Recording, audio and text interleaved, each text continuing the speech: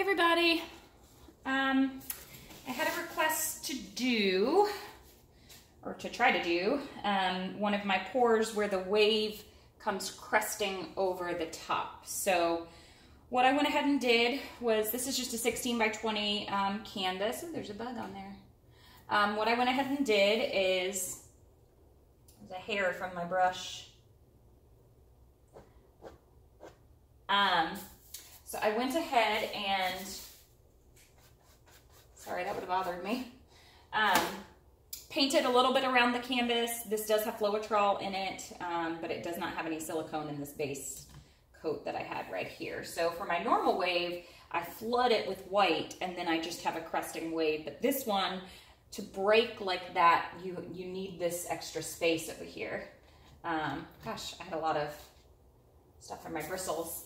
Okay, so I've got, let me see here. I've got Artist Loft Aqua Green,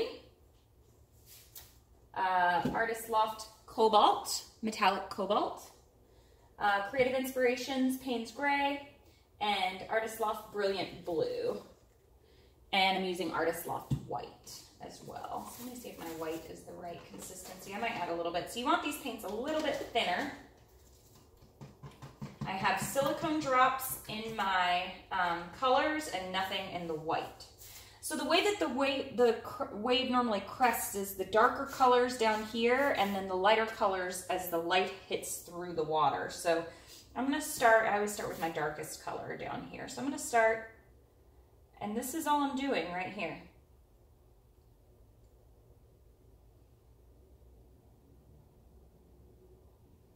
And that's all I'm gonna do. Okay,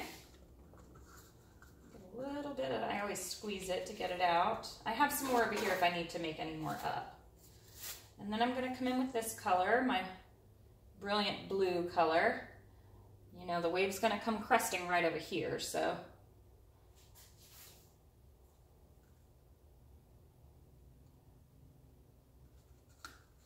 So there we go for that color. You want to have enough color on here so that your colors can overlap a little bit. Then I'm going to come in. I'm going to have a little bit more of this color up top. I'm going to overlap that a little bit.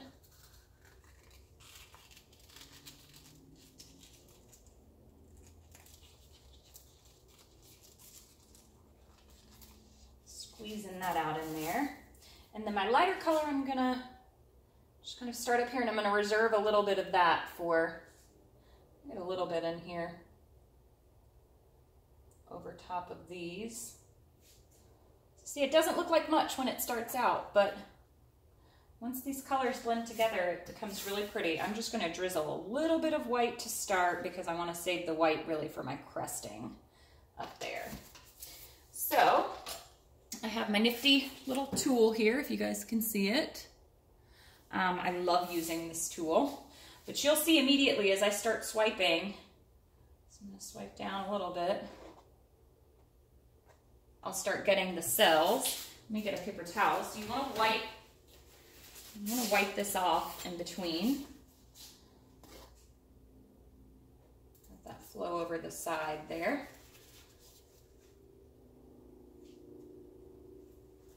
Cells are already starting to form. But that right there is why I went ahead and, ooh, that's getting messy.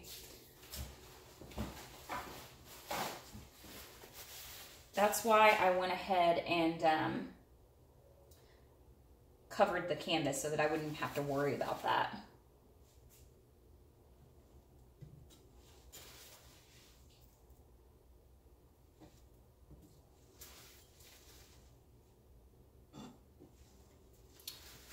That is the first layer. Get some on the edges, right? Okay, so now you want to give the illusion that it's cresting over this way. So I'm going to just pull this back out and along this way a little bit. So have your background there. And I had painted this side already, that's why I painted that. So it's still got a few little bubble cells popping out right over there. Now I'm going to come through with my white over the top here.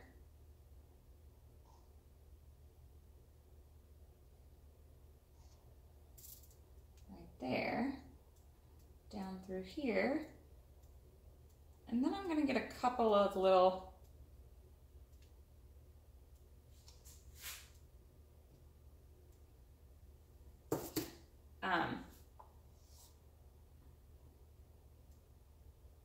little whites through here, kind of like the lines of the ocean. Okay, now I'm going to come back in with my little tool, and I'm going to come over the top like that. Get your little tool. Whoops, dribbled a little bit, but we can fix that because this is going to come back down like this anyway.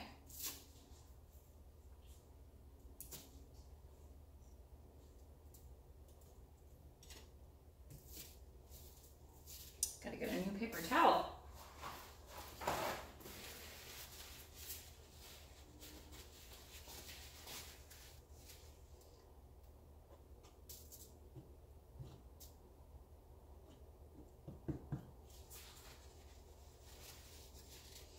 So coming back down through there, very lightly. And go back up through there like that. And that white will bleed through it.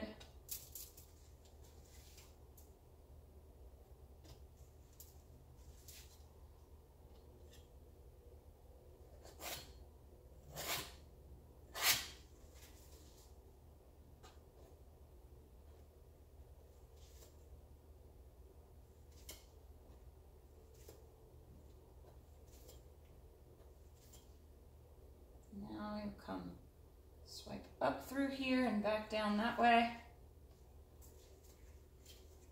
So you just keep playing with it until you get the kind of what you want out of it. So like for me right here, I want to swipe that down a little bit more. I want these, I felt like those got a little bit muddy. I wanted to swipe those a little bit more. But the cells will just continue popping up. When it starts getting super muddy, you know it's time to stop. But if it has not, you can continue playing with this and giving it more depth. So like that's pretty cool right there.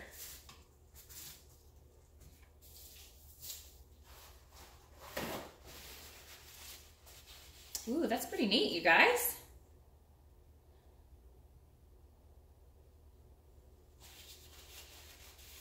I'm gonna put a little bit more white right in here, and then I might do, if I've got any of this one left, I might go up through there a little bit. But the important part was to, for this one, was to swipe the color off that side first and then come back down with it. So like up here, I'm gonna have a little bit more. Ooh, my white's a little bit runny, you guys. The white should not be that runny. That is why I'm not getting quite the effect that I want up here on the crest. That's okay, I'll show you a couple tricks for that too. So up here, I'll swipe it this way. And then back down. And I mean, water does not, I mean, it's not like a straight line, you know? So whatever ends up happening here is fine.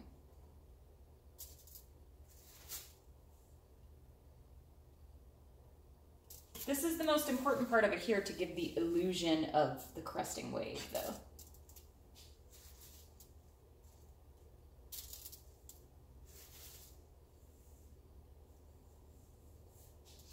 I'm going to mix a little bit more paint actually into my white. Just a tiny bit to thicken that up. I had too much water. It was too runny.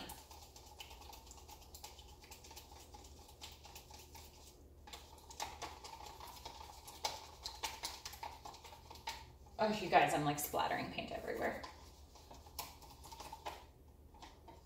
It's just the tiniest bit too runny. So now it's back to a, at least kind of pourable consistency. So I want maybe a little bit right there, a little bit right there. Wipe it off. A little bit right there.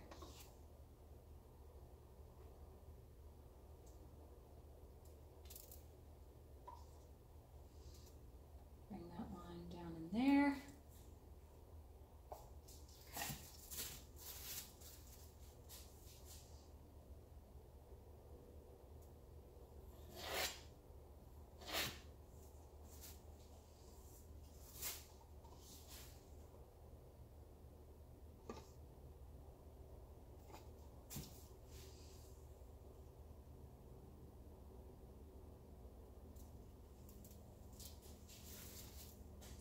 Much better.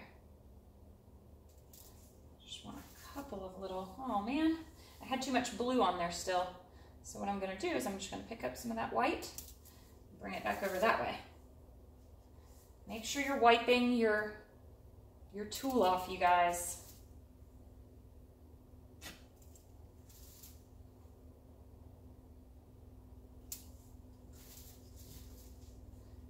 Very important to wipe your tool off. And then this part right here, I'm just gonna drag on down like that. This last little bit of white that I got to replace that part right there.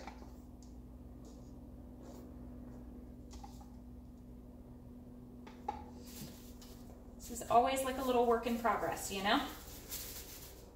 You could never be done with this painting or do it very quickly.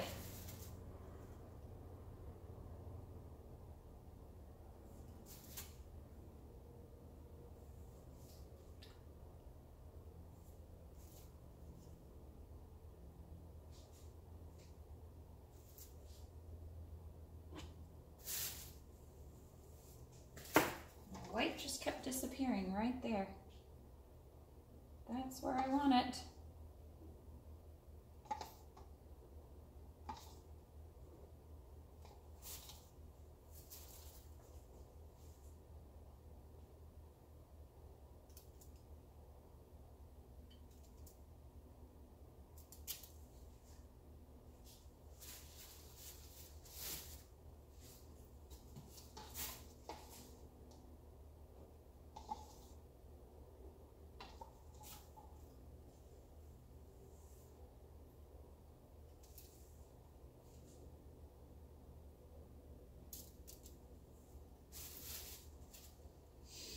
There you go.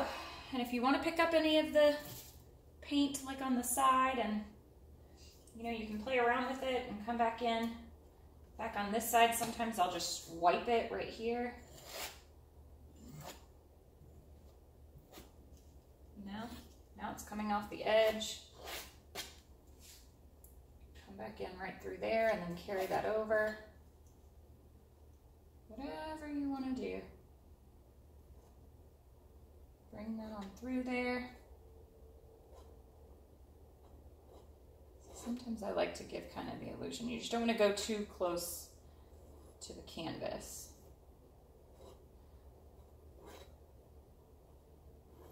But I mean, like, water has a mind of its own normally, you know?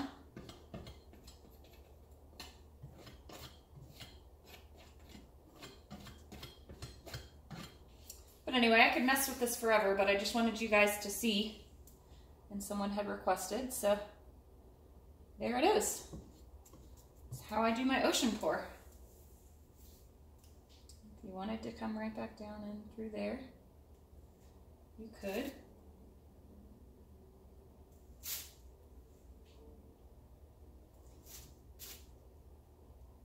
But like I said, you could keep messing with this for days.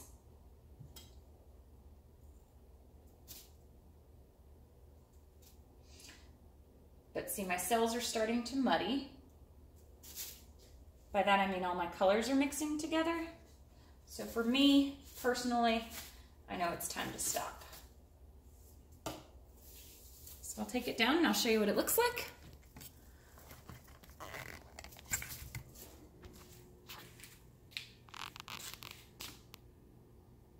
So this was just a quick tutorial. See, this is what I mean by the cells muddying a little bit together. I liked it before when they were a little bit more defined. But that's what the top looks like. And that's it. That is my crashing rolling wave. All right. Thank you guys. See you later.